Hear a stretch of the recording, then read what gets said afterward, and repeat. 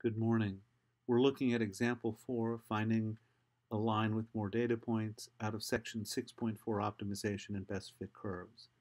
Once again, this is an example that we could do two ways, either using the Trendline command that's already in Excel or using the definition.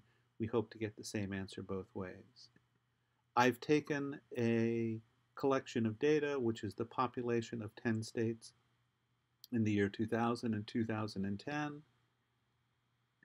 I'm going to look at it and say that I'm going to guess the slope is 1.5 and the intercept is 20,000. Those are wrong numbers, but this looks like it's a straight line. And so the first way I'm going to do it is just use the Trendline command. I've plotted the data. I add a trend line. I'd like it to be a linear trend line, which is what it starts out as. I'd like to display the equation on the chart. I display the equation. I'm going to make that larger so that it's easier to read. And I see the slope is closer to 1 and the intercept is closer to 100,000. Now the second thing to do is to look at the formulas. And when I look at the formulas, I notice that we had an x value, a y value. The predicted y value is going to be m times x plus b. My error is how different the two of them are, and my error squared is the square of the area. I add them up. I'm going to want this to be as small as possible.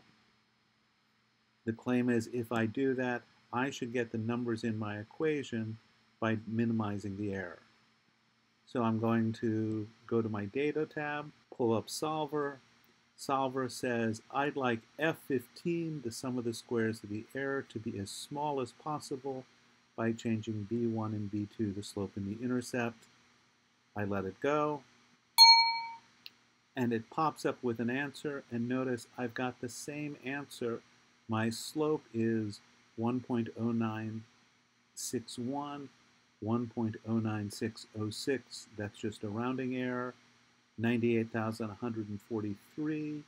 It's a slight difference there, again, the equivalent of a rounding error.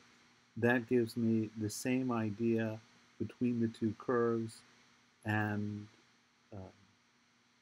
so that I'm getting the same line in both cases. Thank you.